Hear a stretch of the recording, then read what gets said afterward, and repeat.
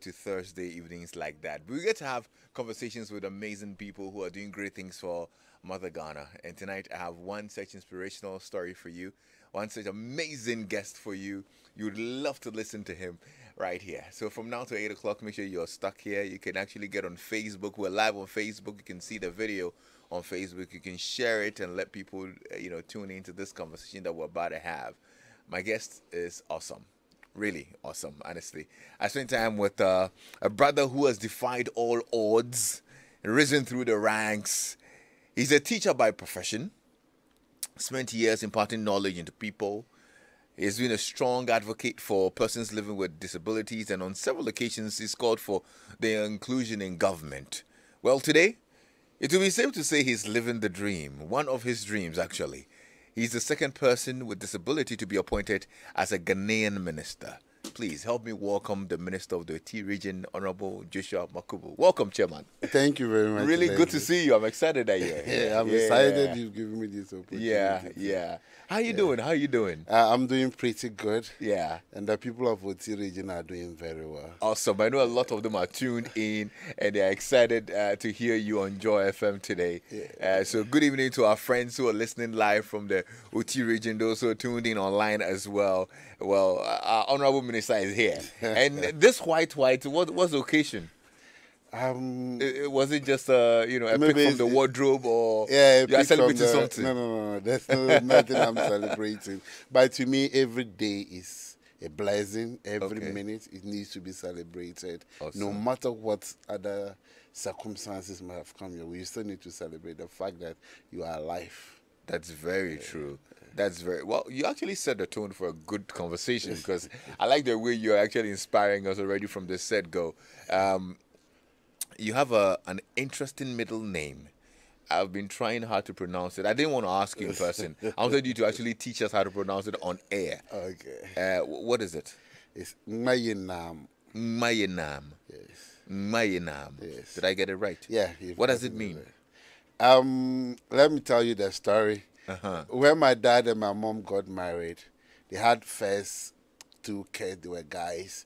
They all died the same day. Wow. Then when my sister was born, then they said, Asasiasa, there's no land anymore to bury anybody. So she survived. So the next child of my mom, then they said, Mongobar. Now I'm also a king. Now I have two kids.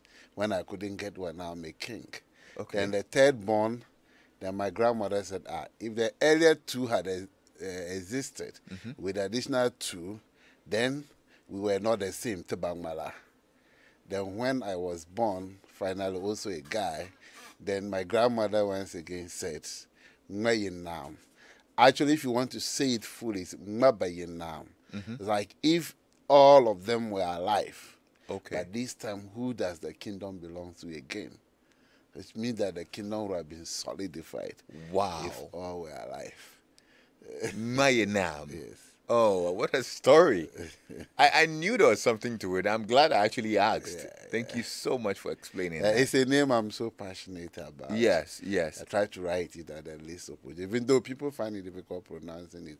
But I always try to make sure it's part of whatever I write. No, that's good. I'm actually glad we talked about the name, because I saw it and I realized, no, this is not an ordinary name. It has a story behind it. And I'm glad you have shared it with us here on Personality Profile on Joy 99.7 FM. So earlier I mentioned that this could be one of your dreams coming true. Would you say same? Yes, obviously. I'm someone who has always lived a life such a way that I want people to trace my resource to me and not tracing me to my resource. So as an advocate, I have always wished that at a point in time, persons with disabilities are included.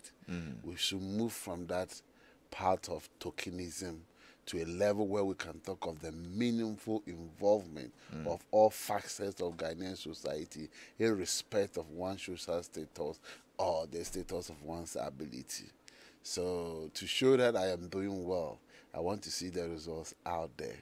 Fortunately or unfortunately, that baton came on me. So yes, personally, I feel fulfilled that I've been able to move. But again, I also feel that, look, what we have been championing, get persons with disability there, it's a dream that has also come true. Yeah. Even though it's giving me an additional burden to justify why I was always asking for the inclusion. Okay. And is that a tougher ask? No, it's not a tougher act, but it's something that has to be worked through cautiously and with a high level of commitment. Was there a point that you actually felt this dream wasn't going to happen? Oh, yeah. Politically, there were times I felt like, look, do I have to just back out?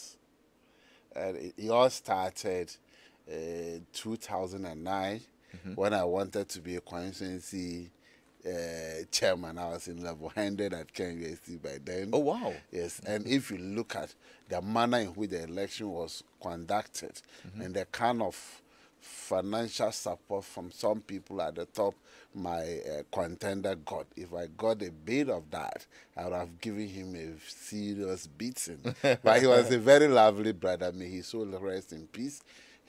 Later on, he became my inspiration in politics. And yep, fast forward from 2009, I went back in 2014, this time not at the constituency level, at the regional level. Then we won election. Then my first attempt at getting an appointment at the DC didn't work. Oh, wow. Yeah. At a point, I just needed to hang on to something. I wanted to go to the Maslock. That one didn't work. Finally, it's ahead of the 2020 election. If I had a point in time where the president himself had consented that I'd be made the health insurance manager, things didn't work out. So I asked myself, what is the problem? So sometimes, if you ask Honorable Patrick Boama and he hasn't deleted that text message, I sent him a text message. Is there anything within our party which is generally accepted that persons with disability, no matter how hard they work and how hard qualified they are, they shouldn't be elevated? Then he sent me a message and said, no, there's nothing like that. It's about time. Continue. So at that moment, yeah, guys like him were there. Yeah. Then when I look at the president himself and I remember his story, what we had to go through, especially ahead of 2008. Yeah. And then after 2008, 2012, when people thought, look, all hopes were lost, then at that moment, the savior appeared. Yeah. So seriously, there were times I felt that, look, maybe I was chasing over the wild wind. Man. Yeah. God in his own time will make things good in his own way. And indeed he did it. Oh, indeed he did. Wow, what a story. Let's get to know you better. Let's start from the beginning, where you hail from, where grandmom, who made this beautiful story, hails from. Where were you born? Where did you grow up?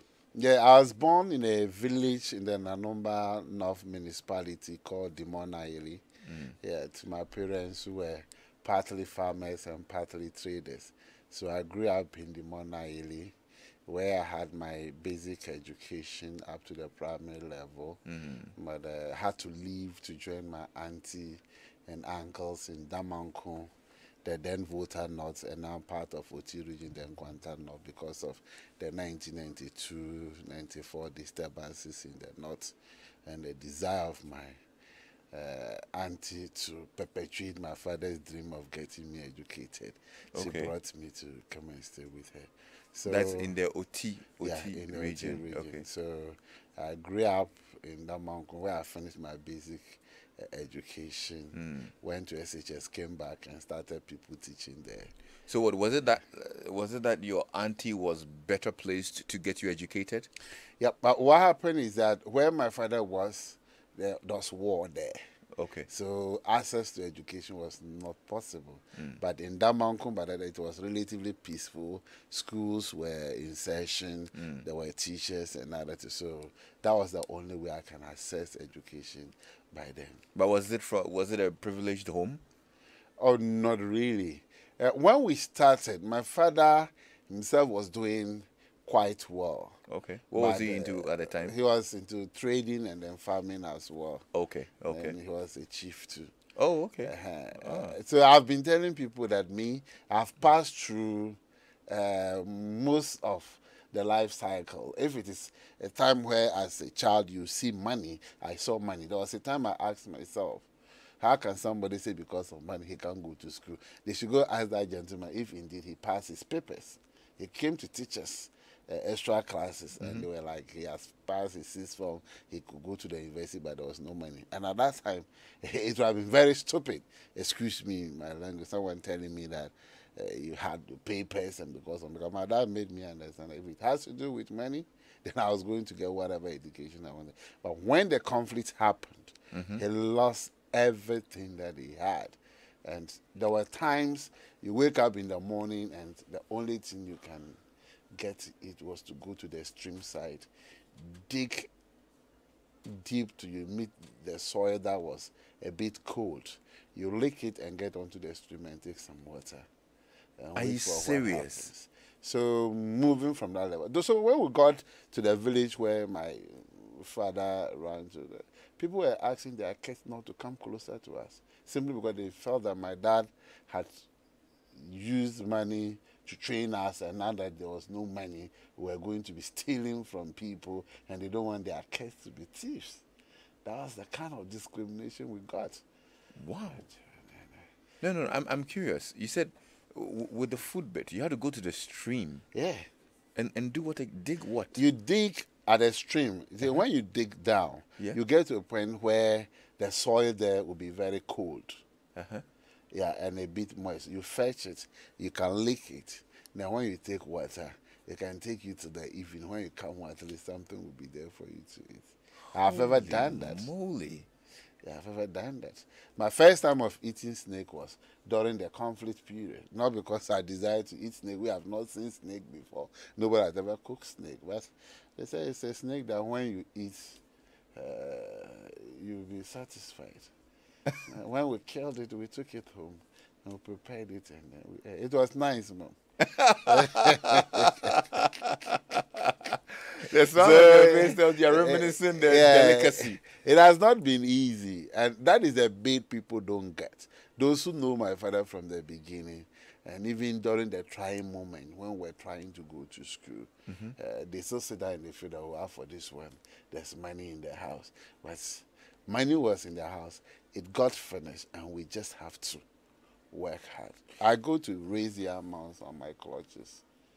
That if you go to that mountain today, you ask for one Kotokoli man, he's called Fairy. Then you ask one woman at Baduli Ikeye, then Major in that mountain. At least they gave me the opportunity to work on their farms to be able to raise some few CDs for my extra classes and to also buy pamphlets, even in this condition. So it has not been that smooth. That's interesting. And at the time, did you know what was happening? Did you understand what was going on with your family?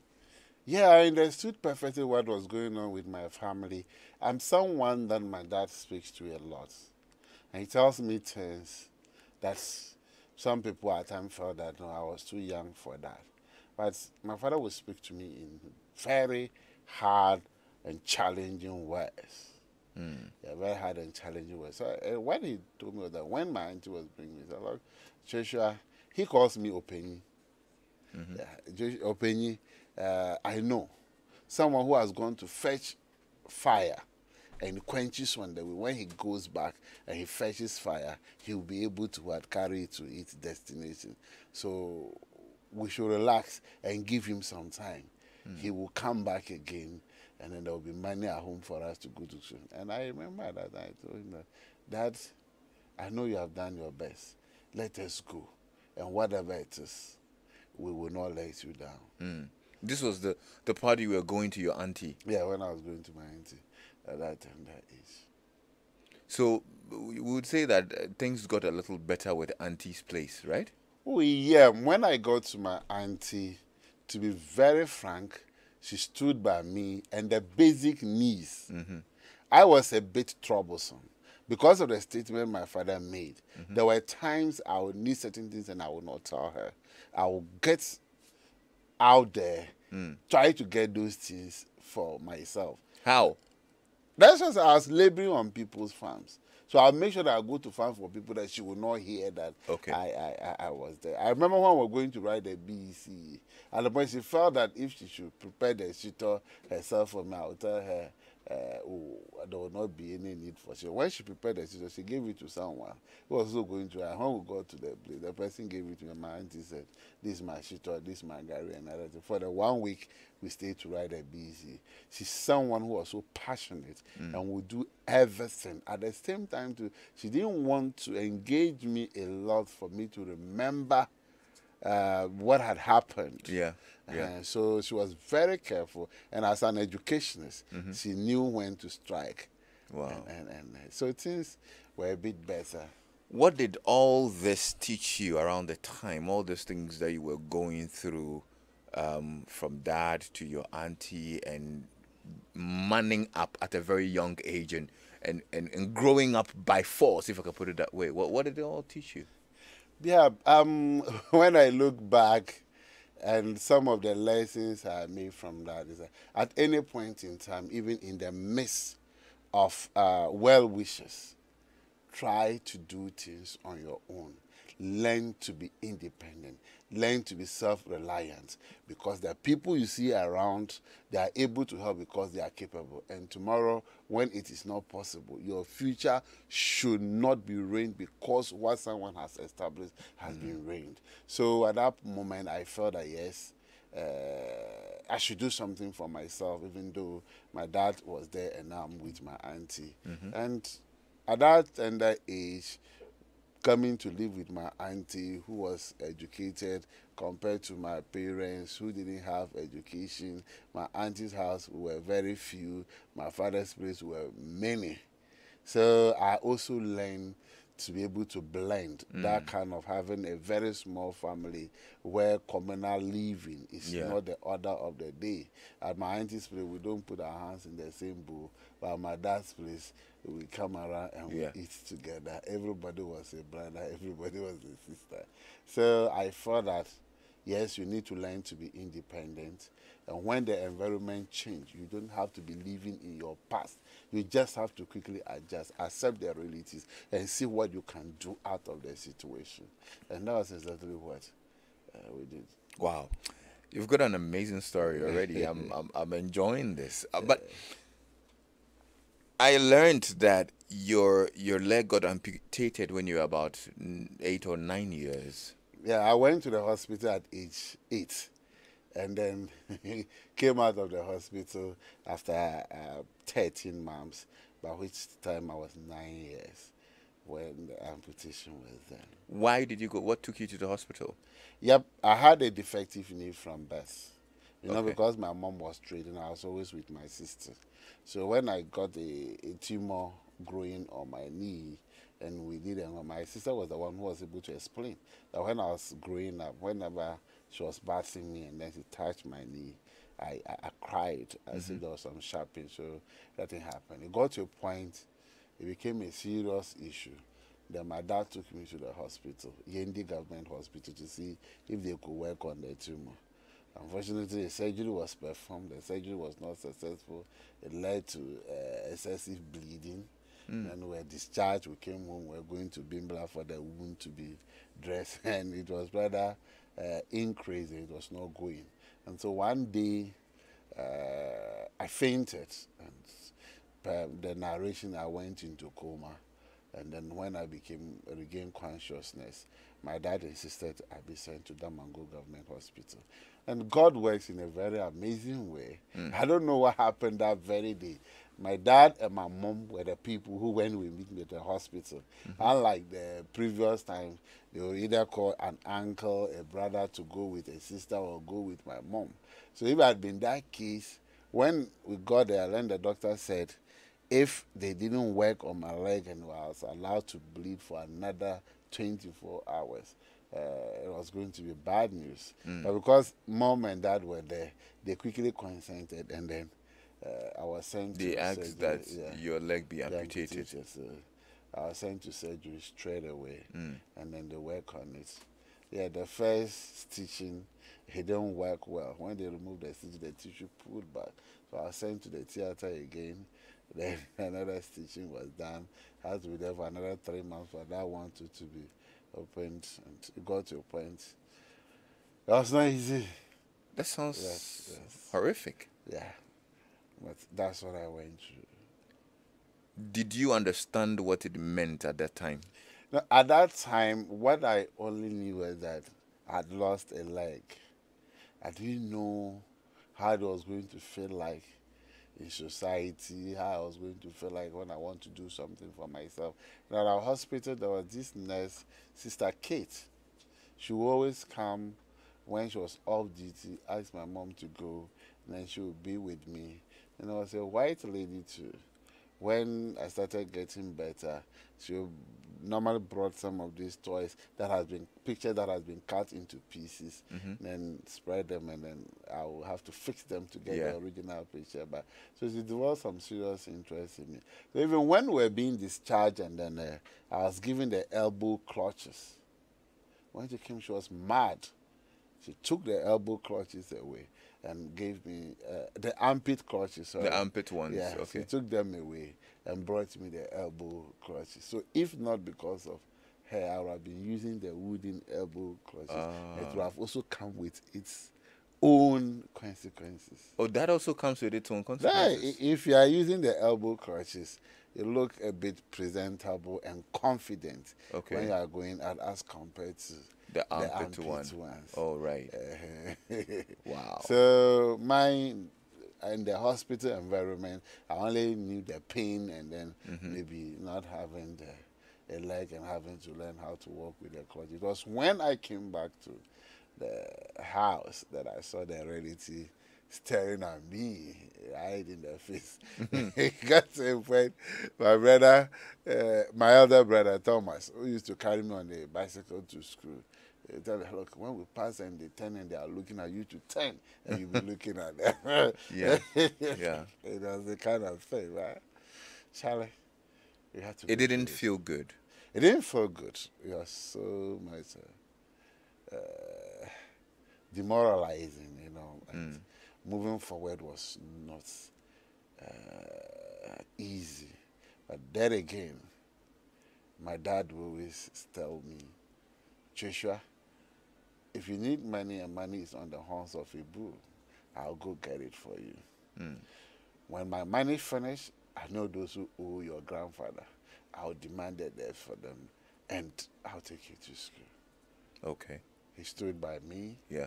And he tried to do, in my tribute, I was like, my dad was someone who knew how to make the weakest of his children the strongest in the house. Okay. Yeah, he made sure that there was this store that I was assigned to.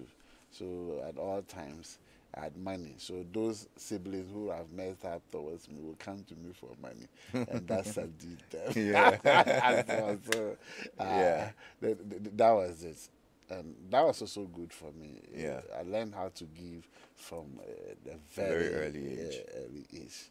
So, you know, when we were much younger, they would ask you what you want to be when you grow up. Yes. What was your answer to that question? Actually, my answer to the question was, I wanted to be a medical doctor or a bank manager.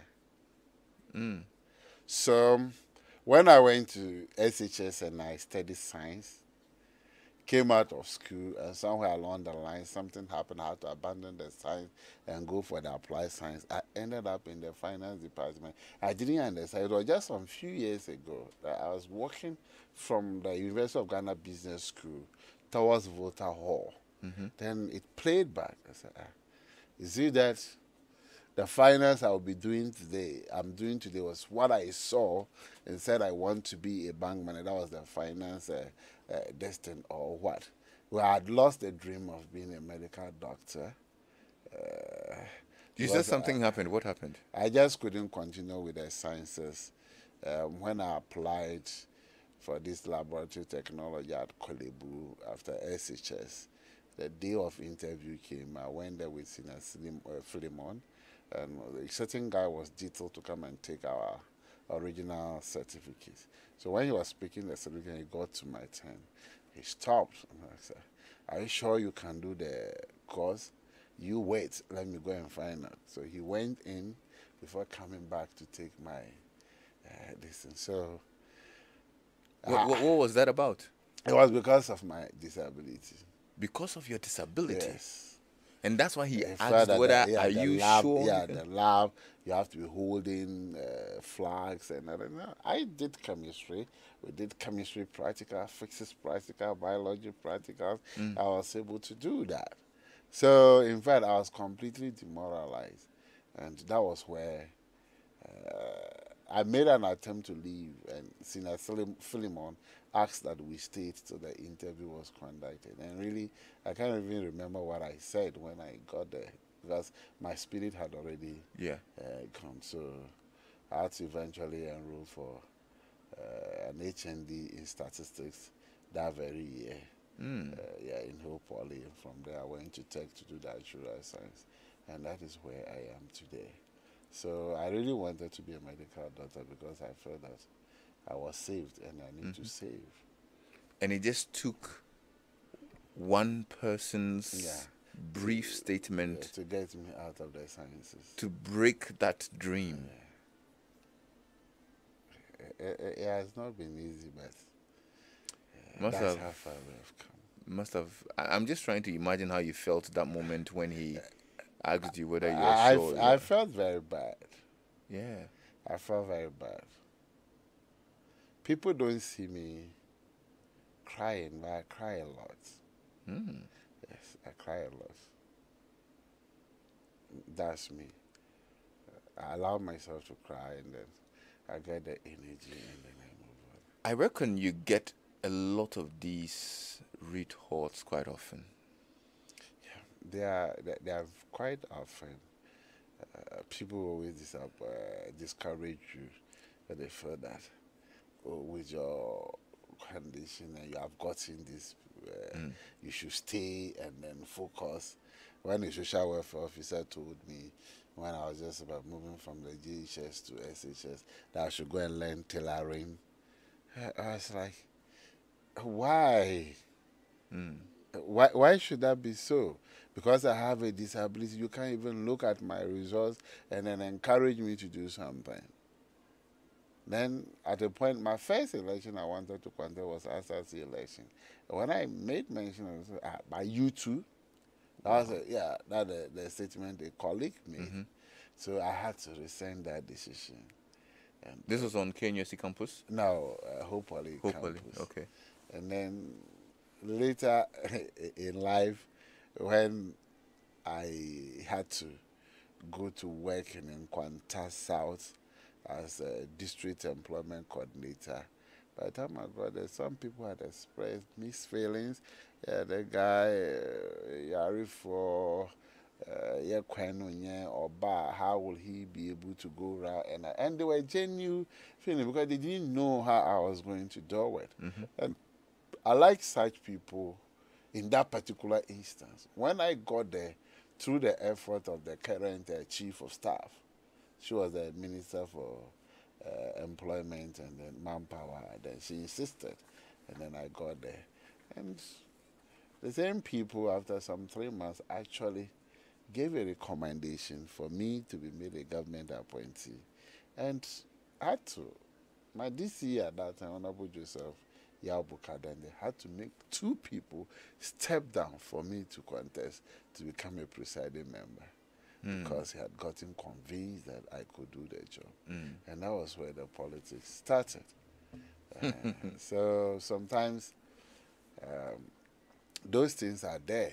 Yeah. You want to aspire and people feel that, look, a person with that, you have gotten a degree, so what do we need a master's degree for? And with your condition, you need to get settled and then put up your own house, start to get work. You want to go and do PhD, you know you are not. And I said, look, let me do. So long as the breath of the Lord is in me, let me fight until I get to a point that I cannot fight and I say, I am coming back. So those remarks are there.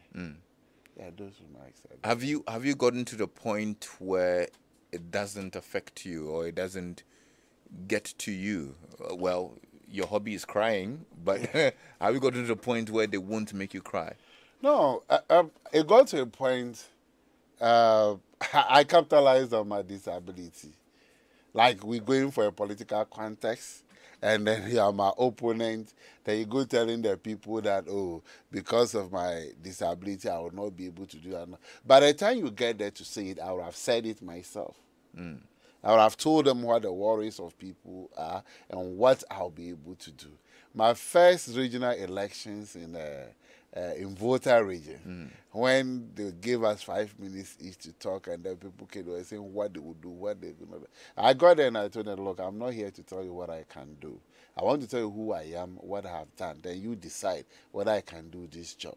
So I concluded my speech by telling them in every atia de menye nyemecha aku gake medo vuvuri na nyepo meto. I am a tree. I might not bear fruit, but I know for sure I'll provide shade for my people. And that is me.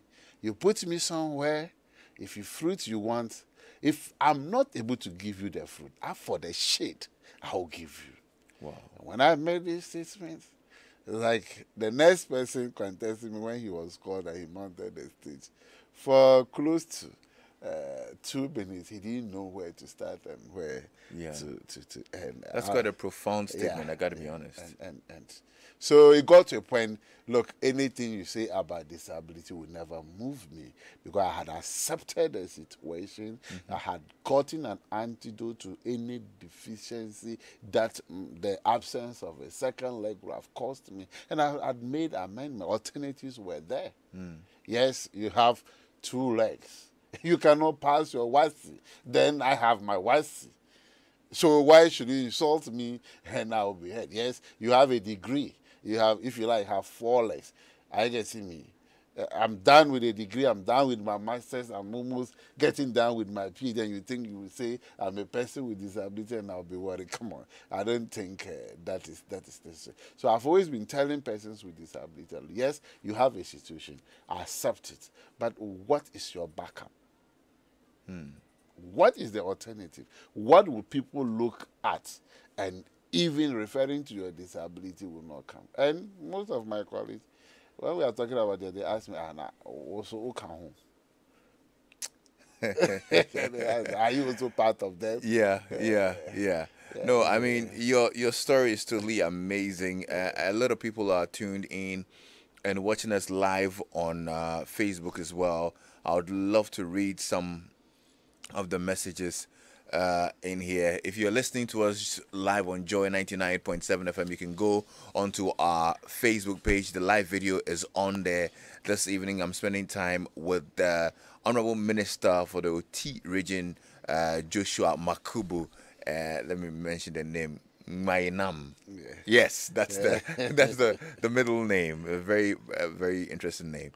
Yohi B. Koko on our Facebook page says, how do you manage with mobility in Ghana as there are no disability access in almost everywhere in Ghana? Secondly, is he doing anything about access for disabled people in Ghana? Okay. Babai Gilbert says, I'm watching Honorable live from the Oti Regional Capital, Dambai. We love you so much. Edward Yelenge says, my hard-working minister, you're a great asset to the people of Oti and Konkumba land. Okay. And SK Santiago says, I should tell you, you are one of the reasons I don't give up easily in life. Yeah. I mean, your story is very inspirational. Yohi asked how you manage with mobility in Ghana since there are no disability access in almost everywhere in Ghana. And are you doing anything about access for disabled people in Ghana? Thank you very much. I think the project I led in 2016, the election project, was all about access, where the blind can vote without anyone voting for them. Where in some situations, they may even vote for people they don't want. We made sure that polling stations were accessible. We had engaged the EC, and then I was part of the advocacy team that also work on the Ghana accessibility standards that are currently there. So for what we can do, we have done. But the issue of implementation is a problem, is a challenge. The Persons with Disability Act 715, 2006, they talk about access to public spaces, and a 10-year moratorium was given.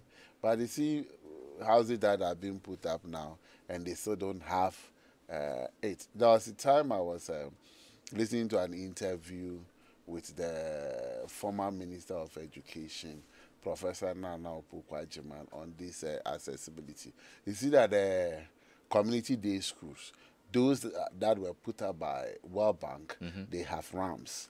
But those that were put up by the Ghanaian taxpayer, they don't have ramps. So someone was asking her, so in that case, how does that cater for persons who it was like the labs and other things are on the ground floor? And the question was, so if someone is in first year and is on the ground floor, second year, the person will have to continue. So if the third year class is on the last floor, what happens? And then it's like, so I was like, no, I cannot remain in one particular class for 3 good years. The environment, I'll become so used to it, and I ask myself why, and it will refer to because I'm a person with this. That is already what dehumanizing. So we have been talking about it.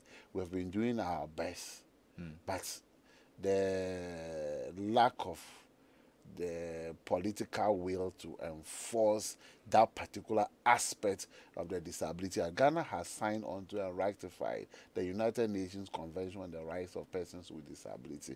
And this access, mobility, and it is there. Okay. But no one is actually, new buildings are being put up, and no one is thinking about it. The last time I said the Ministry for Gender and Social Protection, that has to take care of persons with disability. If you are in a wheelchair, how do you get to the top? You go to the ministry, then you have the Greek ministry, the employment ministry.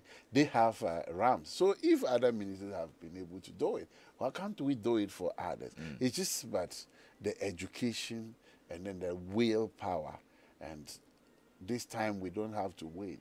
We have to work to ensure that the laws are enforced, fines are given, and then maybe when you are doing it without the access, the way they write, produce permits, stop work, and they should be able to indicate stop work because there's no ramp. So what she said is really true. And what is even worrying are the artificial inaccessibility they create on our campus. You go to University of Ghana, the business with the graduate campus, you get to say taxis not allowed beyond this point. You go to tech, it is there like that. And then you just imagine the place is sunny, and then a person with this is on board a taxi and has to get there and then has to alight. So because some people don't even try to assess it. So I feel that those ones, yes, for some security reasons, taxis are not allowed beyond certain point. But why wouldn't we just add, accept taxis with persons with disability on board?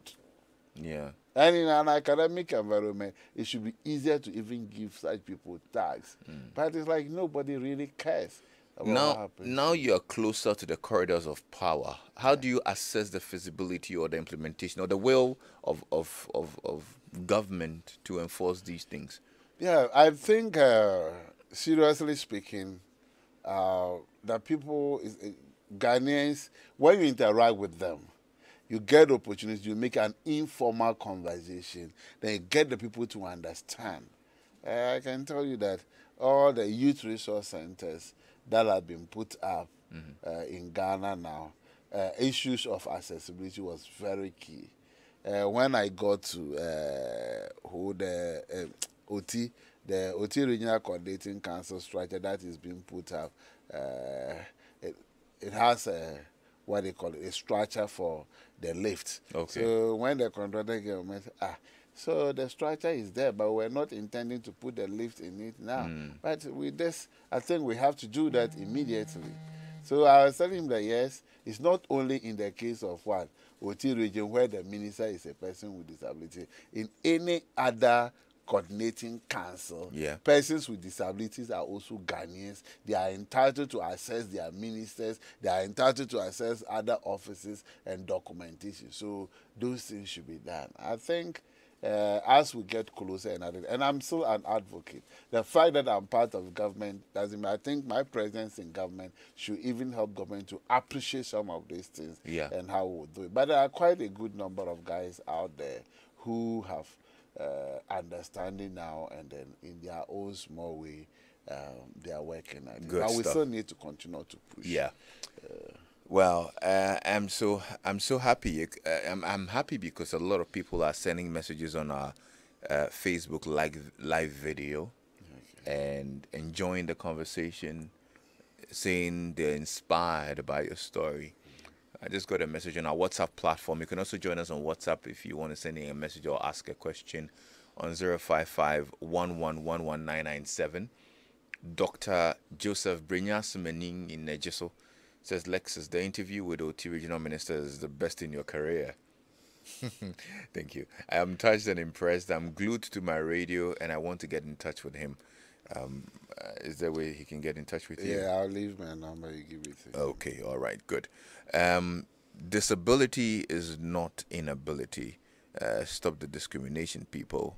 Stop killing human dreams. And that's from Saada on our Facebook page. Ndembe Meshach says, Honorable Makubu, in fact, the whole Konkomba fraternity is proud of you. You motivate me a lot.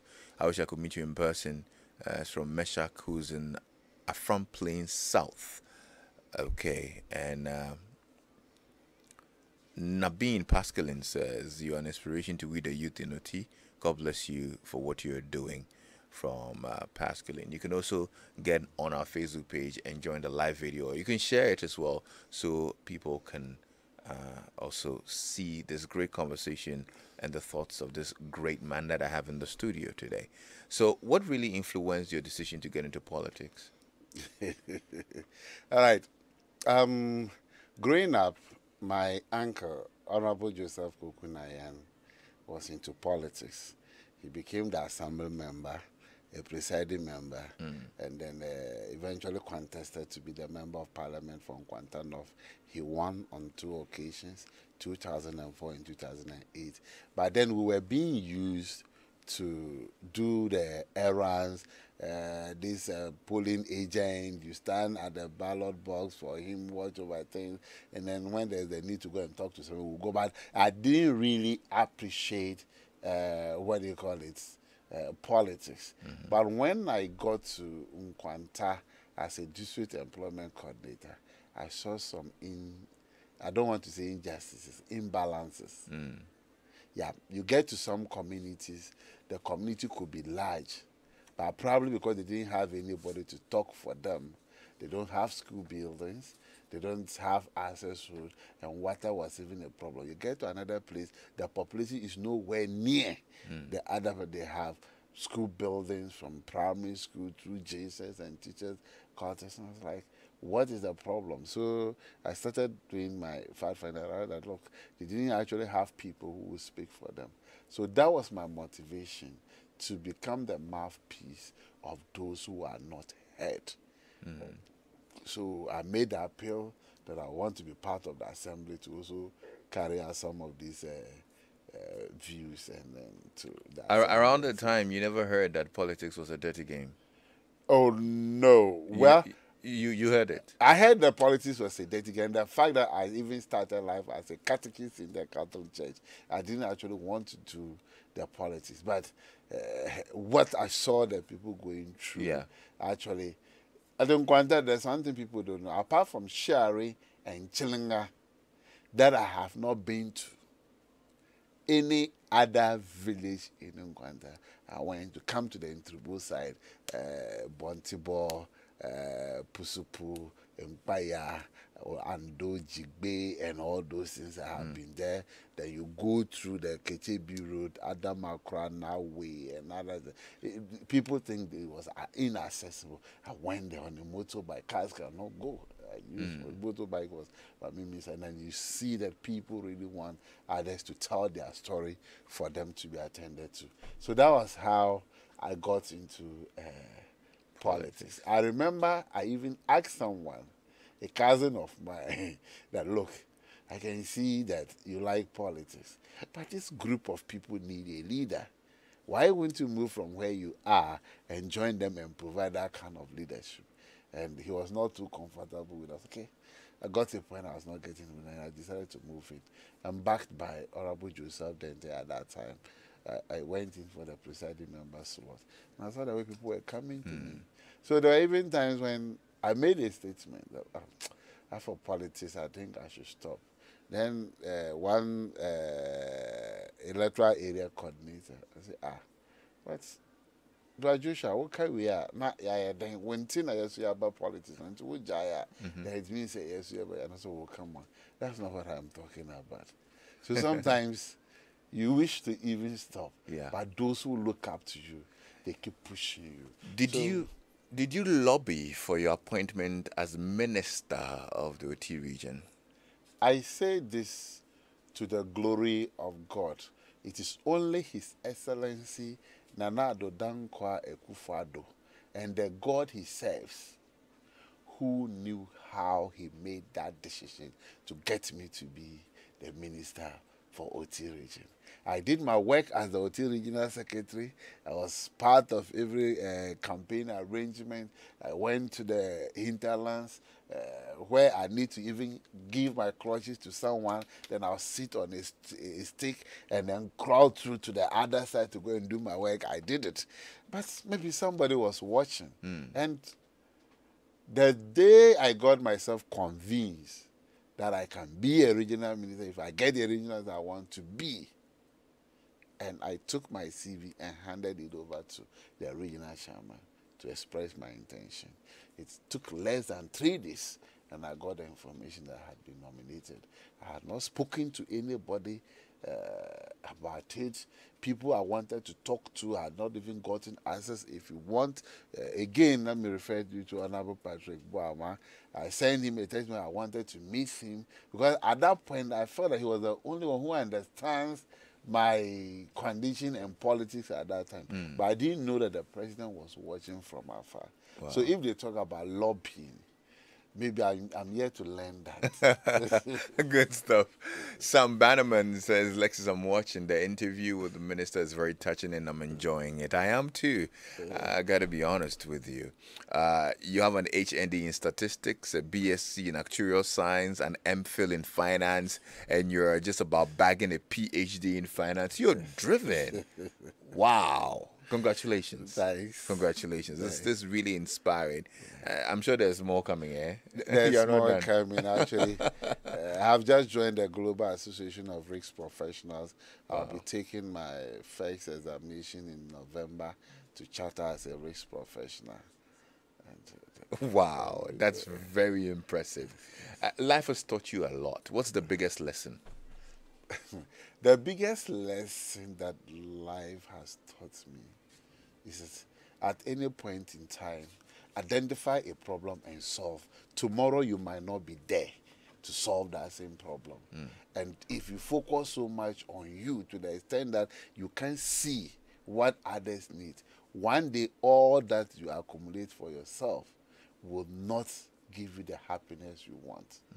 The only happiness you get is when you see other people being happy because of you. Seriously, you just get somewhere and somebody, excuse me, who has 2 legs will tell you that, look, we look up to you. You are my role model. Thank you very much. If not because of you, I wouldn't have been where I am.